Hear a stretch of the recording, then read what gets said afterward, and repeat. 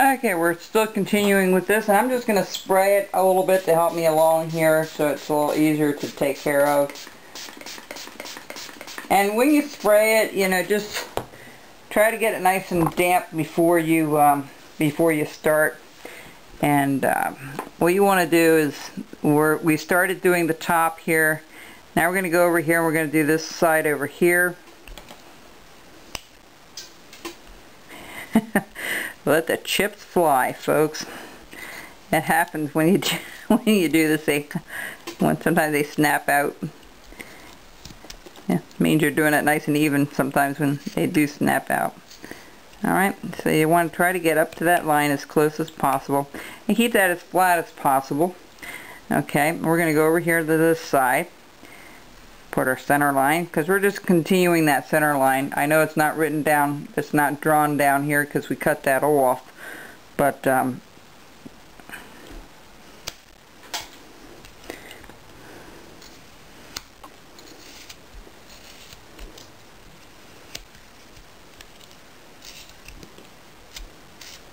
alright.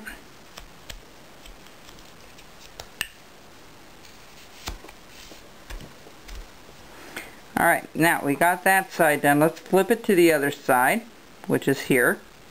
Alright, we're going to do the same thing. We're going to take our triangles, see the block at the top. We're going to extend that center line down, and we're just going to cut up.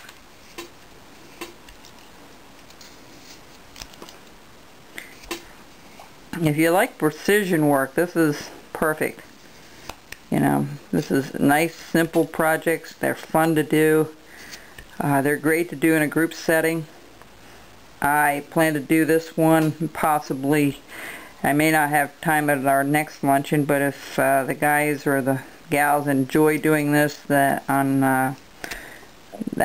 when we meet, we'll do it again this fall. And if I do, and you're in the area, come see us at our luncheon, the Carver's Wood Shop luncheon. It doesn't cost anything to come. Okay, and we'll do this side.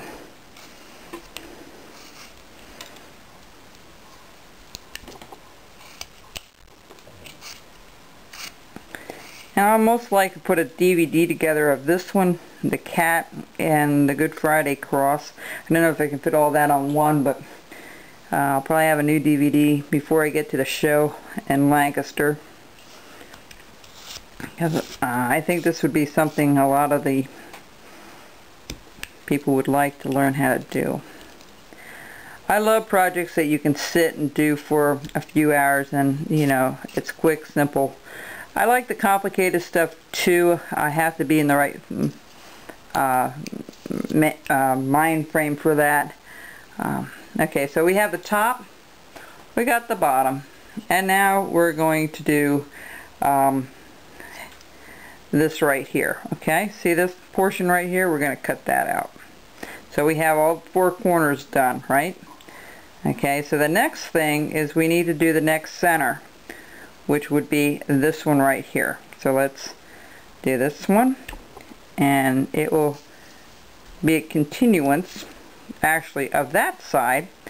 We're going to, you'll see it merge. It doesn't look like it's going anywhere, but you'll see.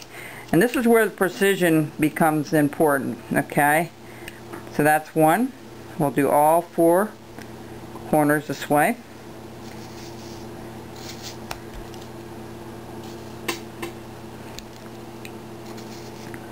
And this is why a wider knife or a flatter knife than a detailed knife would work better, because you can get that really flat as you see there. Okay, and then we're going to do this one.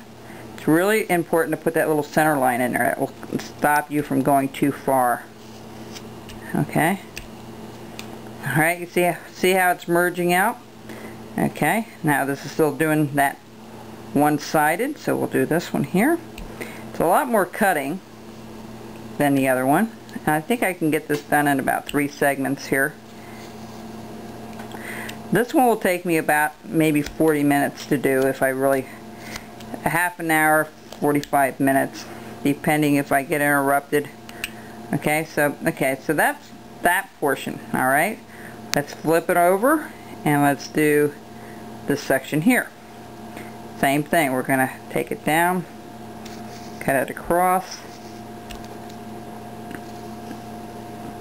If you're a beginner, okay, and I'm just going to be very honest with you, do the other one first, because that will give you a good idea how to handle that knife and everything else that's part of that.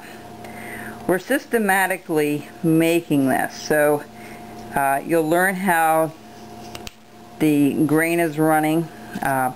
This one here, you can tell I have to be very careful that I get to the center just right. You know that this portion is nice and flat yet. See, it looks like a box, but all these points are coming out pretty good. And this needs to be trimmed back a little bit. So what you want to do is take it, you know, look at it, and turn it around, look at it. We did this side, now we're going to go back over here and finish where we started on, okay, across here, okay. So we're going to cut this portion out.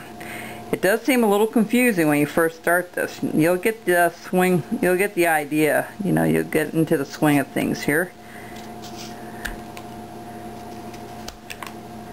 Alright, it's an excellent project for a group, it really is. You know, those spiral icicles that we did were a lot of fun to do in a group. Hopefully I'll be able to, or hopefully we'll be able to do this in our group setting. Okay, see, we've got our 4 points there, right? Now we're going to go back up here and we're going to cut this again. And this is going to give us our 8 points and our 4, and that will equal our 12. I know my mathematics. And you want to go back and just kind of make sure everything's done just right. Alright, see, this is a little off there, so we're just going to flatten that out a little bit. Because if you don't, it's going to kind of offset it a little bit. Alright, so now we've gotten this side and this side done, so we got all these points.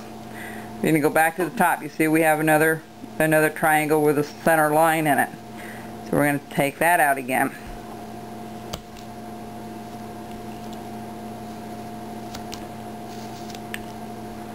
And we're going to do this one. And you want to kind of get up to that portion there, but you know, if you do this right, it should all click together. The first time I did it in such a rush because I came with the idea of how to do this by cutting those corners off, and I was so excited. It looked a little lopsided when I first had it done, but when I did the second one and took my time with it, it came out beautifully. It really did. It turned out really, really nice. So the idea of this is not to rush through it like I'm doing here, but you know, if you want something that's really going to look half decent and nice, you know, doing these, see, it's coming along. Okay, I'll be right back and we'll finish it up in the next segment. Okay folks, bye bye.